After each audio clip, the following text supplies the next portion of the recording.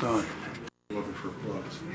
Record, it's on. All right, this is Vic and the Versatiles. Vic Holbeck, the big attraction with a fabulous, fabulous head of hair that he's still sporting, as you see. Thank God. Okay, we're gonna talk to him this afternoon and find out everything everybody else wants to know about Vic. Well, we gotta hold on. Let me, this thing should be, can you see if this numbers are going here? 'Cause my eyesight is bad. Sure. What numbers? Oh, it's, Hang on. yeah, we got that. Jesus. Geez, we used to play over the Crescendo, would bring all the road bands in. But now these were show bar bands of the day, so like the Playboys, the Cousins. Nobody would know these bands, but they were just great. Were they bands. local or were they from? Nah, mostly like Philly and Jersey and all. Okay. Yeah, I think we were the only Delaware band. That Right, yeah. Yeah. Yeah. Because I used to sneak into Lou on Airs to see you guys. Oh yeah, yeah. You know, me and Louis Centrella.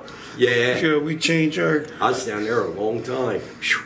That was 6 nights in a matinee, and we used to commute all the way up to Saturday. The only time we stayed over was Friday night. Wow. We used to commute. What did they pay you then? It was big money back then. And you know, the worst part is the kids don't believe me. I think we're getting like $275 a man. That was a 5-piece band. Per week or? Yeah, per week.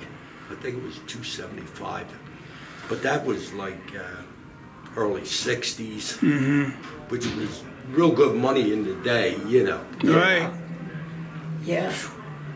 What is your craziest story about being down there at Lou on Airs? Oh, Lou on Airs, I can't even think about that. Oh, the whole place was crazy. It was like New Year's Eve every night. You packed them in? We used to, we would go shoot pool after we were done on the weekend. And Chris Short, who was a real good pitcher for the Phillies, he used to hang out with us. See, wherever we went, Chris went. And I remember one night we kept him up till 6 in the morning, and he pitched the next day and he won for the Phillies and won, and nobody knows it. We had him out till 6 in the morning. 1 o'clock that afternoon, he's up and it's like 90 degrees, and he's pitching and won the game. That's how good. He was a big farmer boy, and you couldn't stop him. Yeah, so that's I remember that stood out real good. Do you think he was sober? No. Okay. Oh no. Okay. No, we had him out all night. Oh man. Until the sun came up, and the sun came up, and he goes, "Oh, I got to pitch." And he had to drive from Lewis to Philly, and pitch. And then I used to get, Jerry Berkowitz from town, who's a lawyer. I hope he's still alive. No, I think he passed away about a year. Everybody I know has passed away. But he would come down Lou on Airs, he'd take his vacation, and he was my bye player for 2 weeks every summer. And then who else? Oh, and Charlie Bird, the guitarist from Washington, done all the original bossa novas with Stan Getz. His wife, they would take their vacation, and he wouldn't let his wife sing with the band. No. So she used to sing for 2 weeks. She was my girl vocalist for 2 weeks every summer. Wow. And Charlie wouldn't play. He said he's on vacation. Yeah. Gotcha. But she loved it. Yes. That's. So I had all kind of sit-in people, you know. Yeah. Yeah. Yeah. And I like the idea that you had all the sit-in people, that you're always ready to let somebody sit in. Oh yeah, the more that came, the better. Yeah. How long did Michael Egro play with you? Probably 2 years, I would think. I'd think about 2 years. Joe and Mike. Then I switched to Joe Ireland had switched to Hammond organ, and he could run the bass pedals. So we could do a two-man rhythm section and still have two horns, because I always liked horns. I liked a big band sound. Yeah. And so we had two horns, two rhythm, and Billy Glenn singing out front. Oh. So it gives you like a whole orchestra with only 4 pieces playing. Right. Yeah. Yeah, right. The effect of, Right, so you get you're a small band as opposed to a big band, but it's still happening that way. We could make decent money and not burn the owners, with a high cost, and still get a full sound, Right.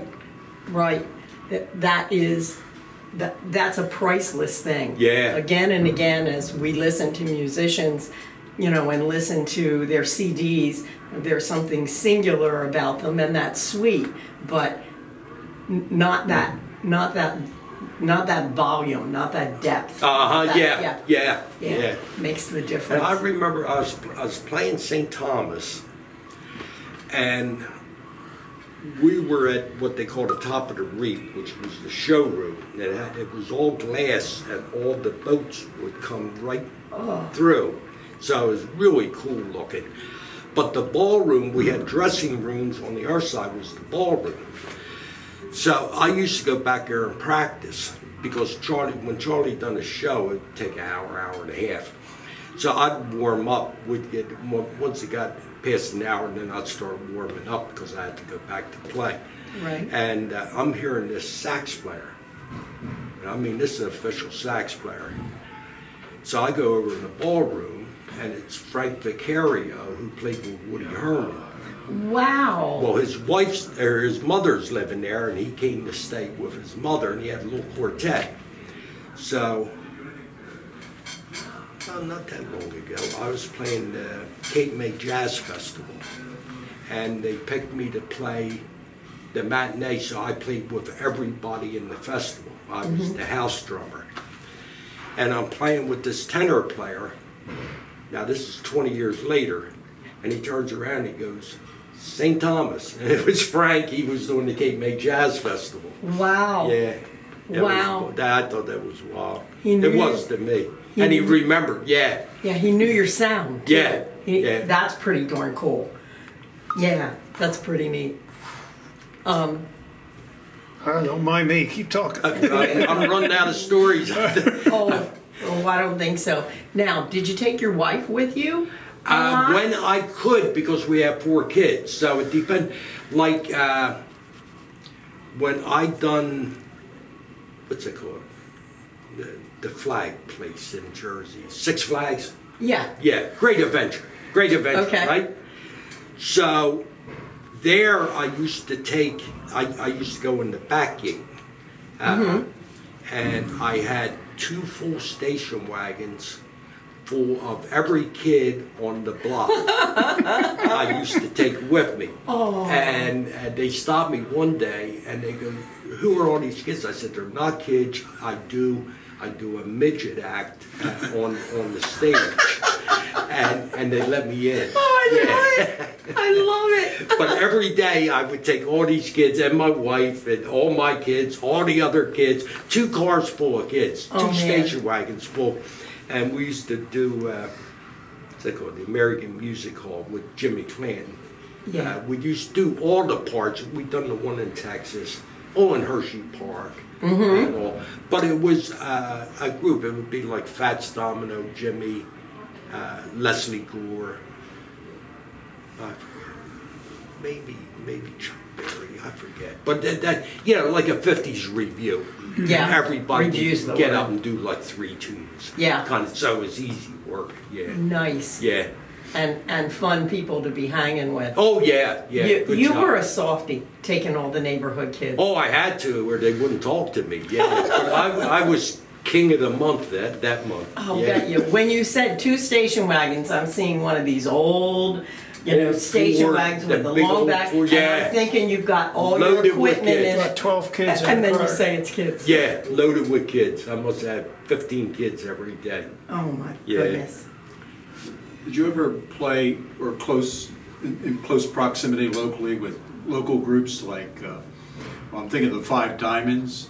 Yeah, I don't know them guys that I know of, but that don't mean I'd see them and know them and don't even remember. You know what I mean? Yeah. Yeah. Or maybe some others that, like Charlie Gracie or Bill Haley or any of those folks. Well, originally I was in an agency, Continental Artist. So that was Bill Haley, Lord Jim, and Jim Fettis. And all my original work was with them, which was back then the college circuit. Right. So we would do Penn State, Princeton, Rutgers, all the East Coast colleges. It was a great job. And then everybody was there. Would be like Bo Diddley, Chuck Berry. My favorite, Red Pricestock, nobody knows. Oh yeah, okay, great band. Honker. Oh yeah, He just a knows. great band. Yeah, his brother Arthur Pricestock. Yeah, Great singer too, yeah. But Red had always had the best band musically Yeah. for musicians, not for college kids. They didn't even know what he was doing. Right. But all the musicians, you had to go hear Red Pricestock, because he had the best band. How about people like Mike Pedersen? Yeah. As a matter of fact, Mike was on Bandstand with Shake a Hand. Yeah. That was the last Bandstand with Bill Horn. We were the following week with The Bug, and they arrested Bill Horn. Oh yeah, that was a big scandal. And we were 1 week from National, Right. and they all got arrested. And Mike was the last act. But we all played the Valley High down on Newcastle Avenue. Right. Mike's son's a great player. Right. I think he's the head of the union. Yeah, I think he's still around. Yeah. Yeah, I think so. I don't know, he's a real good player. What did they get arrested for? Well, you got video on? The what? Is the video on? Turn it off. He'll tell you later. He'll tell you later. It was just a big scandal. A big scam. Yeah. Okay. Yeah, big scam. Yeah. That's when Dick Clark took over. Yeah. Yeah. Well, Yeah, they, those eras had their share. You had all the payola stuff with Tony radio DJs. Mamarella. Jeez, the things Yeah, were right, back that's then. it, that's he it, was yeah. the producer, Tony. Right. That's He who was we were on for dealing just a with. little while between the two. Right? Yeah, that's who we were dealing with. Yeah. Wow. Yeah. Tony was his first name. Yeah, Tony Mamarella. Why I remember that, don't ask me. Oh, But yeah, we were 1 week from a hit. Yeah. I guess you don't go as far back as Paul Whiteman on his television program. Oh, I remember seeing it. I remember seeing it too, Yeah, yeah. that was Les Paul used to play for Paul Whiteman. You know who his booth announcer was? Paul Whiteman? No. A young fellow by the name of Dick Clark. Oh, no kidding. Oh, Isn't that my wild? God. He had an alto player.